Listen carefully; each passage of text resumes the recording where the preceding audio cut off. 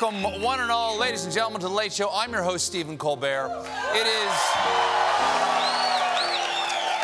We have now hit day 26 of the government shutdown, and vital services are being threatened. For instance, I've run out of shutdown jokes.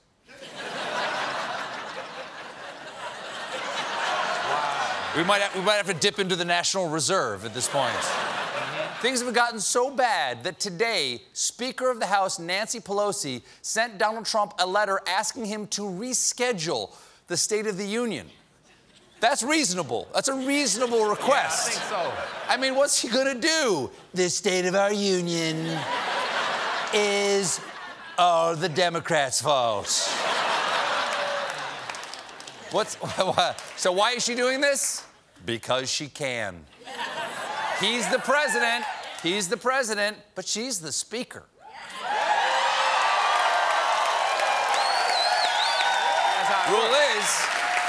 Rule is, he can only go there by her invitation. Trump acts like the big dog, but she won't let the dog into her house because she knows he's gonna poop everywhere. Okay, out. No, come on, out. Ah, jeez, out. Pelosi also has security concerns because both the U.S. Secret Service and the Department of Homeland Security have not been funded for 26 days now, with critical departments hamstrung by furloughs. Things have gotten bad, so bad, that now when you see the Secret Service guys talking into their wrists, they're just talking into their wrists. They're just, I miss you, microphone. Hello. What?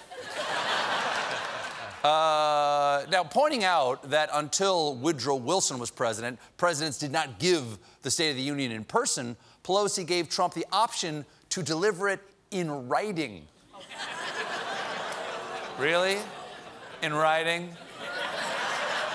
Have you seen how this guy spells? He's just gonna tweet, "The stat of our union is ...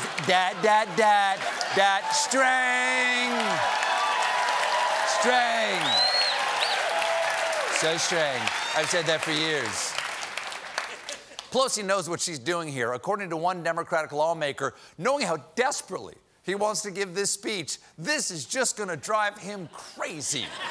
Yeah, it's true, because nothing hurts Trump more than when you deny him a TV appearance. They already won't let him host the Oscars.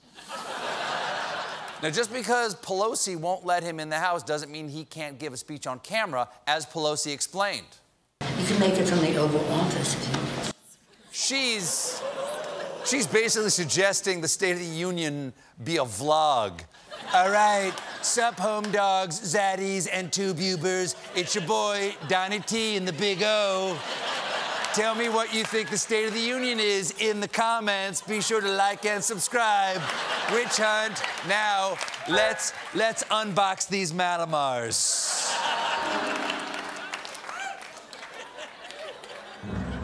Now, we've already announced that we're doing a live show that night. We're live following the State of the Union here at The Late Show. That's right. We're going to be in there. That's what we're doing. Let's get it. Which now we're officially renaming the Stephen Colbert Awkwardly Fills Time Talking About Big Brother Spectacular. Trump isn't exactly arting the deal here, because yesterday, in an effort to bypass Nancy Pelosi and negotiate with members of her caucus, Trump invited moderate House Democrats to join him at the White House for lunch, and none of them showed up. None of them showed, not one. Partly out of party loyalty, mostly because the menu was leftover hamburgers. And pizzas. The outlook. And pizzas. So many delicious hamburgers. The outlook for a compromise is so bleak that one Washington Post reporter said, "A couple of senior Republican lawmakers told me the only way this breaks open is if TSA employees stay home and Americans get furious about their flights. That's the only out," they say. It's true. It's true. That would do it. The American people are reasonable. But if we have to spend the night sleeping on a bench in the Newark airport, we will grab a flag and join the revolution like an extra in Les Mis. Storm! No!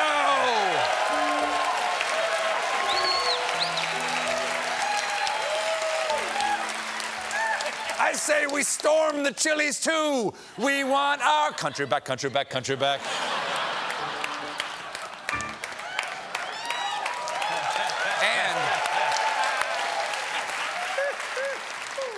With the shutdown continuing, the Trump administration called nearly 50,000 people back to work unpaid. So, the president is going to make people work without pay, and he announced it in his Unmancipation Proclamation. And these are not people you want working while pissed. Their jobs include dispersing tax refunds, overseeing flight safety, and inspecting the nation's food supply. Everyone knows food is always so much tastier when you don't pay the cook. Ding, order up, burger with mouth gravy. I want that. Now, it happens. It happens.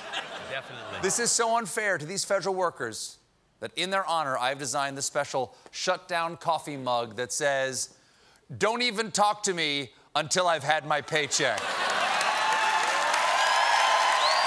we sell these? Best things in life We should are sell free. these. Or give them. We should give these away. We'll make these. We'll make these. Let's make them. Now, if you're thinking to yourself, don't worry, Trump has a plan. Wrong. One unnamed aide says, he's not a guy who likes a plan. There's an animosity toward planning. Other officials say he prefers to wing it. So basically, this entire administration has been improv. Okay, I need the suggestion of a group of people to demonize, an occupation to bring back without pay, and a great country to destroy. I heard proctologist Chia Pet on the moon. Thank you.